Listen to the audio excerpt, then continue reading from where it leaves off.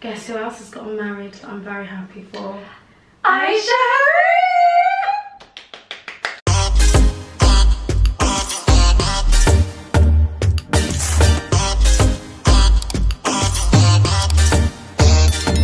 Love is in the air. So was our last two scenarios not love is in the air? Wallahi, they were. Oh my god! And then look what's happened. Look what's happened. Everyone's getting married. So Everyone's ladies, getting married. you know, pray that tahajjud salat. Yeah. And get your man. This was like, I'm just happy for her. Like, I don't even know, mashallah. It's just like, I couldn't have pictured a better outcome for her, her life. And you know what else is really nice? Like, I think she's been married for a while now. And like, she just didn't post it. Oh, so she's just announced it. So she's just announced it, even though like she was married and it was her own little secret, which is so nice. Oh, I love that. That's so cute. Aysha, we love you. I love you, girl. Right, so what else been happening? You said you finished You. Yeah. I've got a very annoying trait where it's like, I'll watch something even though I'm busy and not concentrate on it because I just want to get it over and done with. No, so I do that with shows that I don't really care about. So I'll give you an idea. Working Mums, I'll casually watch like loads of episodes and not realise what like where I am. Yeah. You, on the other hand, that one requires a bit of concentration. No, for me, I feel like after part 1, just part 1 was dead. I feel like part 2 was lit. Okay, I'm assuming we can talk about it because everyone else has probably seen it by now. I feel like it was very hard to digest or understand. So what I'm getting is that Reese was never an actual person that he was communicating with, it was just in his head. So Reese is a real human. Yeah, but he never like had interactions with him. No, so you know how he was like constantly listening to his podcast when he was dealing with the whole Marianne situation, but he was having that out of body experience, it wasn't really him. It was he just kept listening to Reese Montrose, which I think what happened was that podcast just manifested into that person. Okay. So it became Reese. So Reese is now like him, but the dark side of him. Okay. He was always egging them on to kill. Right. Do you get it? So it was like a split personality. Yeah, but it was just created from constantly listening to Reese. This man. Now Reese, in the real world, has no idea who he is. Yeah. He's never met Reese. He just knows Reese through his podcast and all the information that he's reading on him. When Reese infatuated with Reese because of his humble beginnings and how he came to power. So when he kidnapped Reese and he like choked him, was that the actual Reese? That was the real Reese. So when he opened the door and he was like, who the F are you? Yeah. Doesn't know who he is. Right, so he actually killed the real Reese. Killed the real Reese, but Reese does not know this man from Adam. Okay. Yeah. So then the other bit that I don't get is the ending. So he's blamed everything on the lovely girl, that's his student. Yeah. Sadly. But how did he get scot-free? That's the bit that I missed. So what I think happened was he's attempted he's attempted to when he's jumping off when he's jumped off the bridge to unalive himself. Okay. Now it didn't work, so he's now in the hospital. Right. When he's in the hospital, he decides that he's going to disclose everything to this woman that he is dating, in love with. Okay. So when he's told her everything, she's clearly accepted that. Now, what I think their agreement is that he's allowed to essentially kill if it benefits her. If it benefits her and if it benefits their situation, okay. Right? And also, what she's promised him is that he's allowed to come back into the open. And because she's got so much power, you know, Tom Locke's daughter, they have a lot of power over the media. He's essentially, you know, even said in the show's Illuminati level billionaire. Yeah. So what I think's happened is she's promised him basically immunity, and that she's going to also change the public's perception of Joe Goldberg, what happened with Love, what happened with Beck. Do you know what I mean? Yeah. So you see when they're sitting down doing all those interviews, it's just him basically saying this is me, like telling his version of events, but so that the public kind of supports him. Okay. Do you get it? So she's giving him protection, he's giving her protection. Okay, nice. Yeah. I get it now. When I was watching it though, I was like, the story's turned. And also she's inherited her father's entire... So what's happened to the dad? He's unlived him. Yeah, he's unalived him. Do you not see? He put the bag over his head. No, I didn't see that bit then. Yeah, he basically, the girl had found out that her dad was still, even though she's like cut herself off from him and seemingly is living this life where he's not in it, is still controlling her. So like, he's the one that's responsible for the jobs that she's getting. Okay. For, like, do you know what I mean? All the That sounds like such a nice father. Yeah, or even like the boyfriend that she's with, he's like protective and stuff like that. So anyway, yeah, it sounds like a nice dad, but she like obviously wants to cut herself off from him. Anyway, so he's still been, you know, interfering with her life without her realising. She got really upset, tells Joe, Joe gets angry, goes to... And then interesting. Shall I tell you what I've been watching? Go on. Cotton's never into my shows, but I've been watching Married at First Sight Australia. Oh! It is amazing. Drama, drama, drama. It's gotten so good that I don't even watch Love Island anymore. No, I stopped watching that crap ages ago. It was so boring. It's so jarring. Ever since Zara should have never ever left, can I just say? Even when Olivia left, it got dead. It's just dead. I'm so sad that we kicked Olivia out, because I just needed someone to hate. She's so delusional, but I loved her. Anyway, Married at First Sight Australia, bloody brilliant. When you wanted a narcissist, there's a narcissist. Emotional manipulation. There's emotional manipulation. You wanted people doing dumb stuff. Drama, drama, drama. I'm telling you, guys, every season of Married at First, everyone on there. every single thing. You wanted the lovey-dovey couple. They're right there for you. Everything's there. Like, I don't know what sauce they add to Married at First Sight Australia. Every season just bangs. Like, it's so good. No way. And the other thing is, like, I don't actually watch the full episodes. Like, I watch shows via TikTok now. So the people do like part 1 to part 8. So that's how I've been catching up with Love Island. Me too. Just in case, because I was like, I don't want to watch the full episode with all the breaks. No, but you've already wasted 2 months of your life watching this. Like, it's just too much. And also, like, it's an hour-long episode. I just need like the main bits. And most Love Island is mostly crap, but then there's occasional things that they add in there. And those things you can just get in a 10-second clip from TikTok. Exactly, and that's how I watch it. So yeah, that is basically. That's what I've been doing.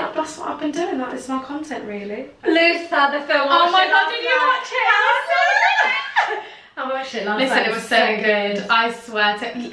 What did I say to you? There is a sauce. There's Hawash that they add to BBC dramas. Yeah, that's just like on another level. I just thought it was such a nice action thriller film. Loved it, absolutely. And it was just like the perfect length. Exactly. It was like 2 hours. It wasn't a series, so you didn't have to wait. And it wasn't a slow burner. It was straight into the action. Like, when he went into prison, I was like, whoa. How do you think Sabrina Elba feels when she watches her husband on TV? I think she's bloody proud of it. Talking about Sabrina Elba, did you see her outfit on the Oscars? No, I haven't. Yeah, she looks really pretty. She's just looking amazing, like post-baby looks unreal, yeah. Does she have a baby? I'm sure she had a baby. Sabrina Elba has not had a baby. I'm sure she's had a baby, unless it was a rumour. Sabrina Elba and Idris. Pregnant. Go on TikTok, TikTok knows everything. I think she has. No, have a baby boy? No, this can... Guys, how have we missed this information? Because she doesn't post about it. It's very private.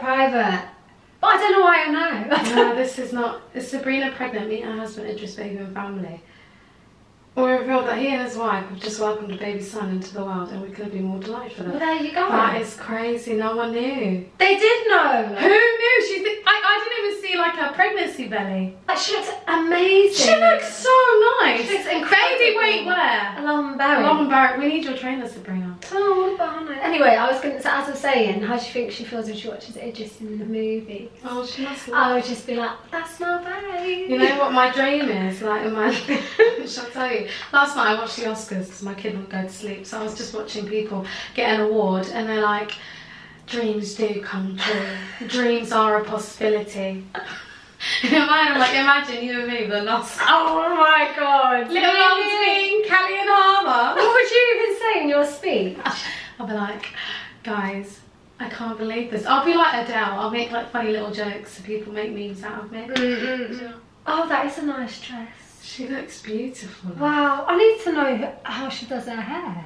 No. I'm trying to go, I'm going to go like Bob Short. No. Yeah. I still can't get over how you said they've welcomed the son into the world. I've got a baby, I love my bees. May Allah bless you and your children. Ameen. Upon Ameen. Anyway, what was I going to say? Oscars. Yeah, I'd probably just tell a little story about how I came on the boats. But can you believe it? This Conservative Party. Yeah, see, I don't know what's going on. Oh, we've not been... I know there's a bill involved. And immigrants. This is a conversation for another day. Anyway, do you know about Gary Lineker? I know about Gary Lineker, yes. It's very smart how they've spinned it though. So instead of discussing the bill, they discuss Gary's tweet. I know. Very way to like hide away from the real problem. Anyway, what was I going to say? Solidarity with Gary Lineker? Solidarity with Gary Lineker. I do. And you know what, darling? I'm going to tell you, BBC, I'm not paying no more TV licence. Do you know what really pisses me off about the BBC? It's the double bloody standard about people who work at the BBC must maintain impartiality, but neutrality. You know what's mad about impartiality? Why did the BBC allow Gary Lineker in the World Cup, right? Number one, they didn't show Qatar's opening ceremony. And the first the first viewing of the World Cup, Gary had very, very strong views about Qatar but then and what is human rights. But then is that something, was that his own view? Or was it was the BBC who allowed him to say that? Exactly. I thought it was on the teleprompter, orchestrated by the BBC, and he was sitting there going... Yeah, he was though, that's the thing, because the BBC allowed that to happen. But then now... and that was in relation to Qatar's human rights. But it's like, you know what it is? It's like they will vilify someone for, so for example, like him talking about the bill obviously affects poorly on the BBC. However, on the government, which is controlled by. However, the Qatar thing, they couldn't give a monkey's back Qatar. But that's the point. That's the exact double standards that people are seeing. They don't care about a Middle Eastern country. They have MPs have openly said we accept Ukrainians because they are neighbours and our kinship. They're white. Do you know exactly? That is what they're pertaining to. That's why they're getting accepted. Do you know what I mean? But our brothers and sisters on the banana boats. Absolutely not. And the other thing that's really bad about the bill is the fact that they get rid of the modern slavery. So if anyone's been trafficked and they say we need help, this is what's happened to us, off back to where you came from, love. Oh my god, I watched this film last night called Nocebo. Oh my god. And it is like this, it's very ginny. Oh my god. So this woman from the Philippines has a daughter, right? And they live in the Philippines, they're very poor. However, the woman, Diane, from the Philippines, she's a bit of a witch doctor. She's been given these abilities to use like leaves and herbs and stuff to be able to either make someone's life hell or heal them. So that's how she's in the Philippines. There's another lady in the UK, she's a clothing designer. Now, she's a very wealthy, has a husband who's a marketing consultant, they live in a massive house, they've got a daughter that goes to private school. The woman, the fashion designer, has, obviously she gets her clothes made in the Philippines, and her clothes are made by... This woman? Wait, the clothes are made by these, you know, people that are... Fast fashion. Yeah, so the sweatshop workers, the victims. Okay. Right? One of them being the woman. Right. The woman doesn't have any childcare. What does she do? She brings her daughter to work with her. So the daughter hides under the table while she's stitching this woman in the UK's clothes. The woman in the UK has visited the store once. And she said... In the Philippines. In the Philippines. And she said, I need you to make these people work faster. And I need you to lock the doors to make sure that they're not stealing anything. Oh. Yeah. So anyway, it's really hot in the sweatshop. This woman's been working really long hours. Her daughter's underneath. She's like, I need to go and get some coconut water for my daughter because she is so thirsty and it's really hot in here. So the guy goes and unlocks the door. He checks her, makes sure she hasn't stolen anything. She goes out to get the coconut water. What's happened? While she's getting the coconut water, the building catches fire. The little girl dies. Right? Oh my god. So these people can't get out because why? The doors are locked. So they're just like, you know, like, let me out, but they've locked the door. Look, it died, burnt to ashes. So what does Diane do? Diane goes to the... So basically, Diane inflicts from the Philippines this sickness on this woman through Ginny means. Do you know what I mean? But what do they say in the show? Is it what does she refer it to as? So she's black magic. No, it's not referred to as black magic. It's referred to as she's a healer, but she can also inflict pain on you through dark means. So anyway, she's whispered something. Oh my god, so she's inflicted this sickness on this woman. So basically, it's called nocebo, like placebo, but nocebo. So anyway, the woman's on the phone one day. All of a sudden, she has this she sees this dog covered in all these ticks. The dog comes close to her, then starts shaking. Then a tick goes on the woman, and the tick goes inside the back of her neck, and it absorbs into her skin. Now, ever since she's received that tick, she's just been having dreams, horrible dreams, like night terrors. She's having hot flushes. She's feeling random pains in her arm. It's literally like black magic, basically. Yeah, she's feeling random pains, whatever. She's just very unwell. Her hair's falling out, all this stuff. Oh, God. Anyway, so she's also losing her memory as well. So anyway, guess who turns up at her door one day? A lady. It's Diane. Diane's like, I'm here to help. You asked for my help, so I'm here to help. She's like, did I ask for your help? Oh my God, I don't remember sending for you. She goes, yeah, you definitely sent for me. Obviously, God, then she's like, she's gone. She's gone. She doesn't remember. She keeps having like temporary memory loss. Diane comes in. She's given her a room upstairs. She's living with her. She's living with her. She's given her a room upstairs. Diane unpacks her things. She also unpacks all her little and puts it by the fireplace and uses her suitcase to cover that section. She's also got a picture of her and her daughter right there, so she knows what her mission is, to be reminded of it. So anyway, Diane is being very helpful around the house. She's cooking them dinner, you know, a traditional Filipino dish, but she sprinkles something in it. So then the lady's eating dinner and she's like, ow, ow, my arm. She's having one of her attacks. Diane's like, don't worry, I can help you. Diane just does this weird thing on her arm, and then all of a sudden her arm is cured. So what's Diane doing? Diane is basically like helping her in the beginning, so she trusts her, she gains her trust. And then she's gonna finish her off. So the finish her off bit was the creepiest bit ever. Pause, I'm gonna watch it. There you go. Oh my God, guys. Nocebo Netflix. I feel like I've ruined the entire No, but I love it. But there you go. Oh my God, thank you. Guys, I think that is the end of the episode. How are you guys feeling? We've had stories, we've had laughter, we've talked about the corrupt government, we've done everything. It's been a great episode. Great episode. We should do episodes like this often. Honestly. Just a, what do you call it? What do you even call that? Just a no scenario episode. A no scenario episode. But if you've come this far, thank you so much for listening to the podcast today. We love you guys, and we know how much you've been waiting for this episode, and I hope you enjoy it. Yeah, and all the people that gave lovely dials to Colton, was that a high five? It was like a over to you. Oh, okay. All the people that gave lovely dials to Colton and told us that they miss us, we love you guys. Thank you, and it's Oil Daz. And we'll see you next week. Bye guys, we love you, bye. Bye, bye, bye, bye, bye.